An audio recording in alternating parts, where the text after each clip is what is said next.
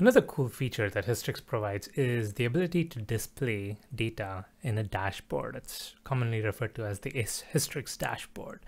The idea is you add a bunch of binaries to your class path, and what that does is provide kind of like a web application with a display of what are the different circuit breakers you have in your system, what are the circuits that are open, what are the circuits that are closed, the number of requests that are coming in, the number of timeouts that happen. You get all that information in a visual format, which is essential when you're supporting a large microservice application.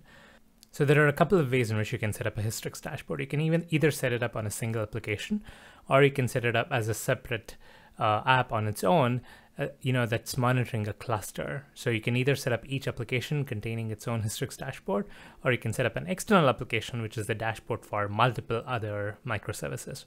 I'm going to set this up for a single application right now, but then you can look up how we can scale it to multiple applications. You use something called Turbine to set up a Hystrix dashboard for a cluster of microservices. But let's start small. What I want to do is add the Hystrix dashboard to our movie catalog application, which has Hystrix and which has circuit breakers. So what are the steps to do this? There are a bunch of steps actually. First, I'm going to go add the Hystrix dashboard binaries into the pom.xml.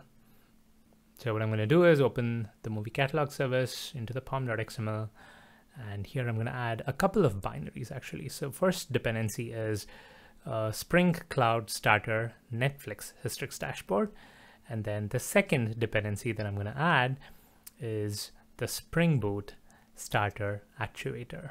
The Spring Boot Starter Actuator is not specifically required just for the Hystrix dashboard. There are a bunch of other features that it provides, even if you're not using the Hystrix dashboard. It provides some data that you can use and learn about the microservice and the way it's running. One use of it is for the Hystrix dashboard. So I'm going to add these two binaries, these two dependencies to my pom.xml. That's step one. Step two is to open my application class, which is the movie catalog service application. I'm going to add an annotation at the application class called enable Hystrix dashboard. What this does is make this application a Hystrix dashboard application in addition to what it's already doing. So it's kind of like this doubles as a web application which serves the Hystrix dashboard. Again, this is one of the two ways in which you can do this. If you want to have an external Hystrix dashboard, you would do that for an external app and not to an existing microservice app. This is what you would likely do in production, and that external app can be configured to listen to Hystrix information from various different other microservices which have circuit breakers. So this is step two in this case. We're going to be repurposing the movie catalog app as a Hystrix dashboard app. So I'm just going to add that annotation in here. That's step two. Step three is to open the application.properties and add this property here, which is something that I copy pasted from a source on the internet.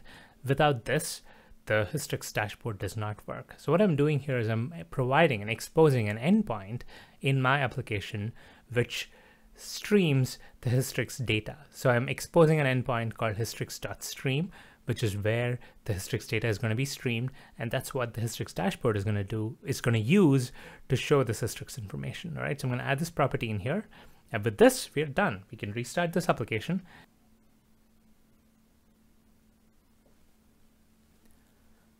Go to the URL, the application:/Hystrix, and you should be able to see this UI. This UI gives you an opportunity to enter a URL which can be either a cluster or a single Hystrix app. So you see here I'm adding the URL for the single Hystrix app, and the app:/port is basically the same app. It's localhost:8081. And before I click monitor stream here, what I'm going to do is collect some data. So what I'm going to do is access the app over here. I'm just going to copy the URL and access the main app, refresh a bunch of times so that a bunch of calls go through. And now if I click on the monitor stream button, I'm going to get this Hystrix dashboard. So it's basically the same stream that we have exposed, but now we have data coming in. As I refresh this, I should be able to see that data in the Hystrix dashboard. So here you can see a bunch of data here. The first thing that you see is the circuit section, which talks about all the different circuit breakers that we have. We have two. We have the get catalog item and get user rating. The circuits are closed right now because we haven't encountered a timeout. You can see the number of requests that are going into each microservice, the number of times these things are being accessed, and you can also see the median performance of these microservices. You can see the time it's taking in milliseconds for the 90th percentile, the 99th percentile, and the 99.5th percentile. You also see information about the thread pools. So here you can see that the pool size is 10, and then you have more information about how many of them are active and all that good stuff. So this is the Hystrix dashboard, and this is how you can get access to it in an application which has Hystrix already enabled. You can also, like I said, configure this in an external application, which I'm not going to cover. But this is an additional feature that Hystrix provides. Not only does it implement the circuit breaker, it also implements this dashboard, which provides a nice visual and data about how your circuit breakers are doing in a deployed environment.